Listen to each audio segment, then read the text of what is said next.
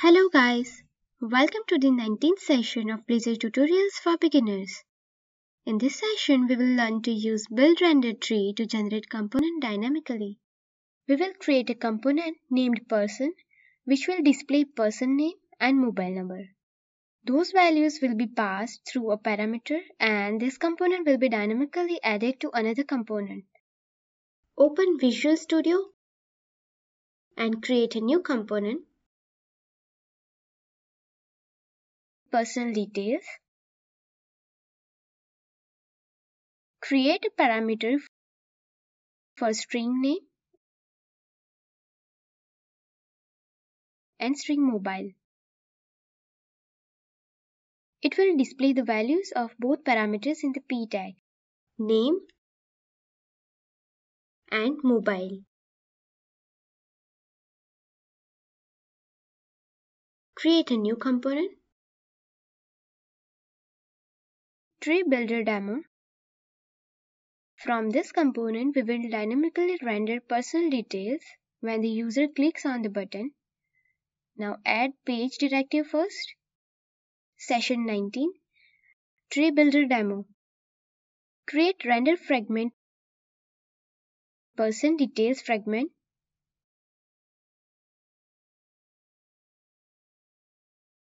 Now create a listener for add person details. From this, we will just call build person to get render fragment details.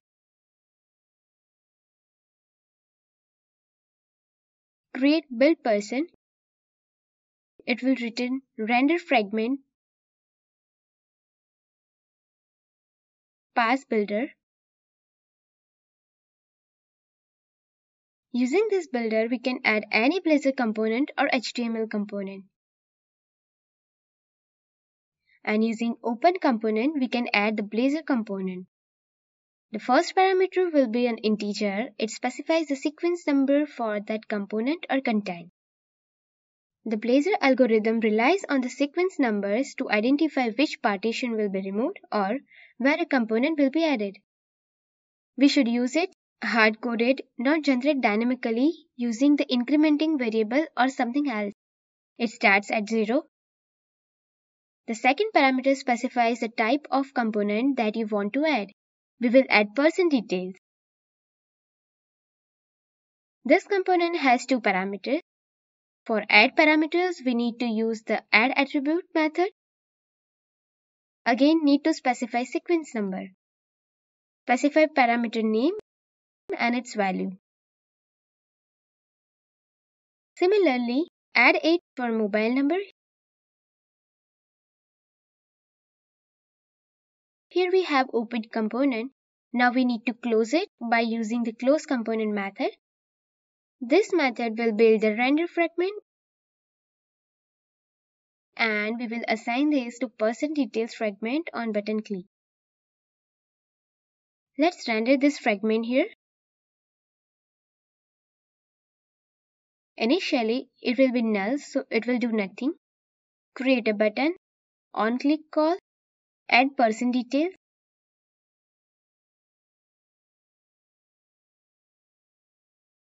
Save the file and run the project.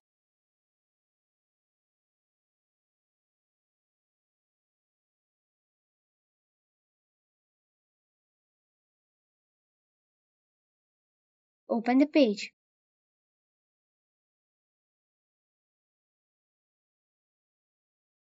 Click on a button. Here we got person details component and it included values specified in the parameter. Here we have used RenderTreeBuilder to render Blazor component. We can also render HTML tags too. Here I am going to generate these personal details via RenderTreeBuilder. Stop execution. Let's create a new class named personal details code behind. Here we will not create a razor file, we will use attributes for this. Use route attribute to specify routing.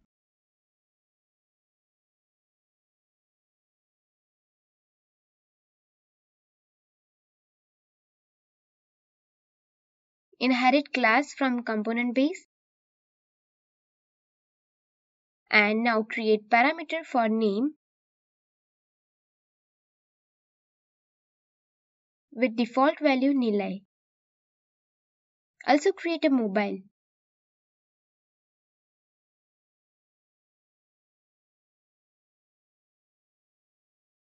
Now we need to override build render tree method of component base, and we will get RenderTreeBuilder.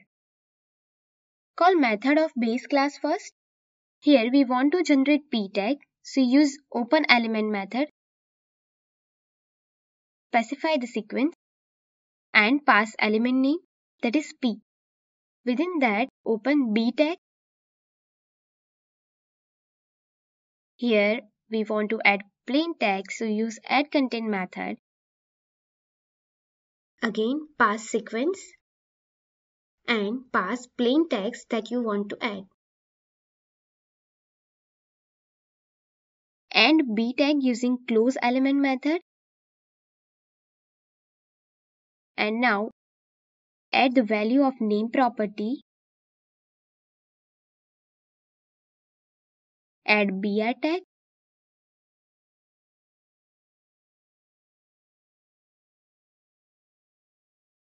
And close element.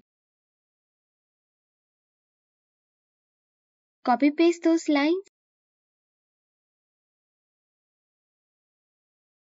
Update for mobile number.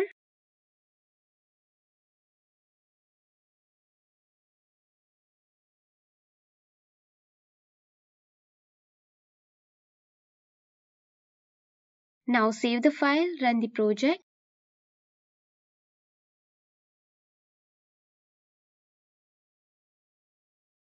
And open the page.